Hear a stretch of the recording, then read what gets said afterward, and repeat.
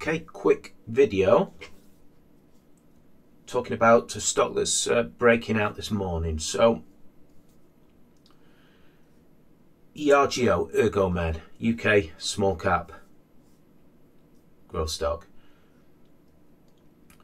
I won't go on about the fundamentals. Basically, I'll just say it's a top 40 contender in my GTRS watch list, what compares all stocks against each other.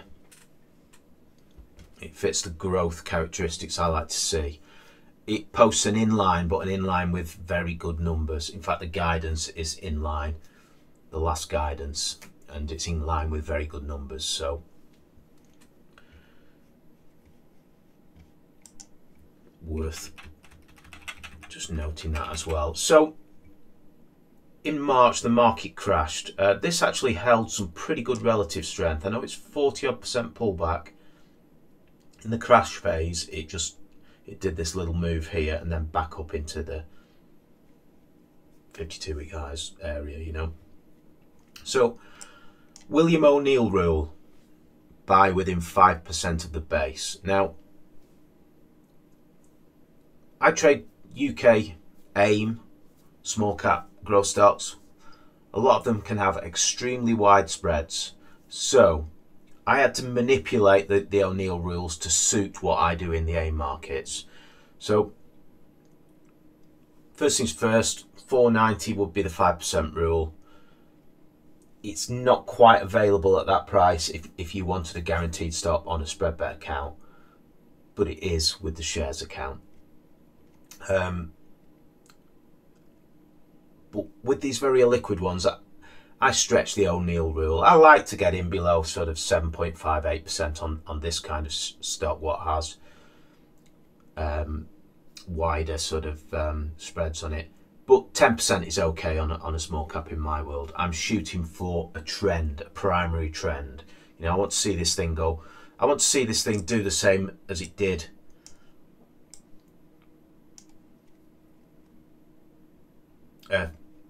for my friend at Trading Basis who rode this leg. I want to see it do a similar thing, you know, 150% move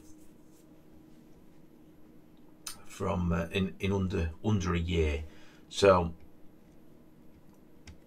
that's the kind of thing I want to shoot for in small caps. If I'm going to commit, I want them to tick all the boxes I like them to tick at this point in time on the fundamentals and on the technicals, where the technicals and the fundamentals meet, you know, that sweet spot. But I'll just say, saying that, it's a wider base than I would usually like, but it's got a big correction in the mix. So I've adjusted my risk a bit more sort of aggressively than this sort of move down here. I've adjusted my risk a bit tighter. Also, what I will say is breakouts can be an event, but are usually a process. Now, in small caps, more often in a nice looking base, they are an event, but they can still be a process. So I have to position size for the process.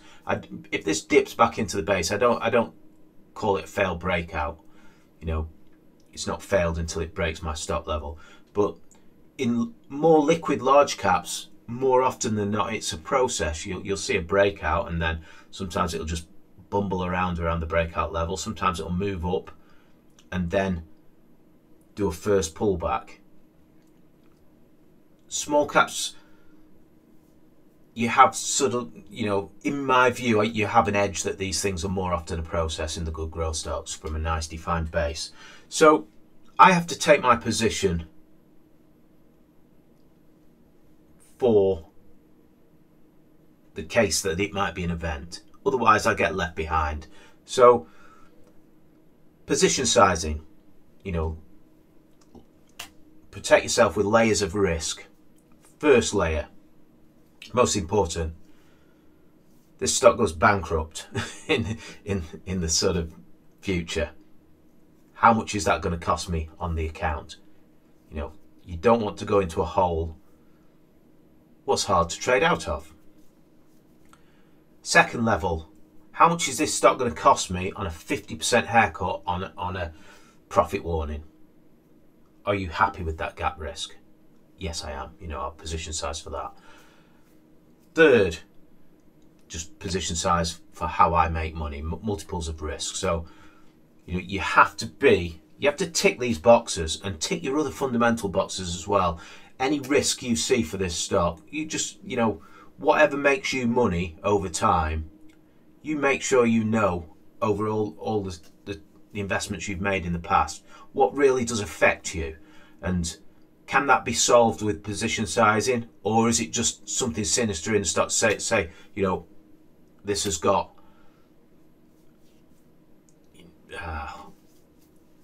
Fred's value ratio is too high, you know, over time this loses me money. Things like that, you know. And every investment trade you take, if you know the things what are apparent in all of those investments, what just, you know, if it has that characteristic, it might just be high debt, it might be something else. Just have a checklist for your own style. I'm just showing you something I do in my style. Next thing people will say is, oh, it's got a huge spread on it, this one. Now, if you're buying the shares, you're trading between that quoted spread. If you're buying a spread bet, you're trading outside that quoted spread. A spread bet offers a guaranteed stop. It does get you in with it between, you know, within that sort of 10% maximum outside the base level, but you can also use a guaranteed stop on a spread bet. So, you know, sometimes I do portion spread bet, portion shares, all shares, it depends, you know. And so you can think of them both ways. Two ways of thinking of how to trade something. And you can be more nimble with a spread bet. It's easier to, you know, sometimes too nimble with a spread bet. So, covering the widespread aspect of these small caps, I'll just go to WATR, because, you know, this one made a huge growth run, stage 1, stage 2, stage 3, and it kind of topped out. You could call it stage 4, but for me it broke trend. So this on entry, you can see that this was a process, it dipped back in. This was an event, it just broke straight out. So yeah, just an event. So sometimes it's an event, sometimes it's a process. This one was an event as well. So there you go, 3-2 on a small cap growth stock. Breakouts being an event on this stock. So basically this had a huge spread. Cheap stock, huge spread. But it had the characteristics, what I like to trade towards, to be a huge winner in percent, you know, a 200% move out of that base. So, you know, take the log scale off and you can see the move this made on this, and you can see the curve, the acceleration in the trend. So, you know, thinking about illiquid or liquid,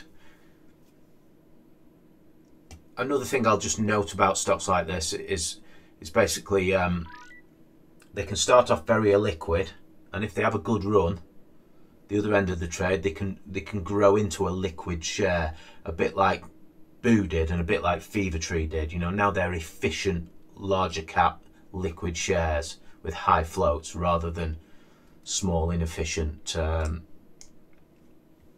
aggressive growth stocks. So that's, you know, basically I'm just talking about a trade I've taken this morning. Do not follow stock tips, just use it as a process. Put it on a demo account if you want to follow along. I'll probably do a follow-up video in the future with how this performed. We've got you know, a market what's in a bit of a grumpy mood at the moment still. So, you know, we're not out of the woods yet with the market, but this is something I've taken today. Do your own research. And if you want to, obviously, you know, the reason I've done this video is to say if you want to learn more about how stocks trade, come to trainingbasis.co.uk, and there's a heap of free material what talks about position sizing and you know, trends and everything like that in the free tutorials menu.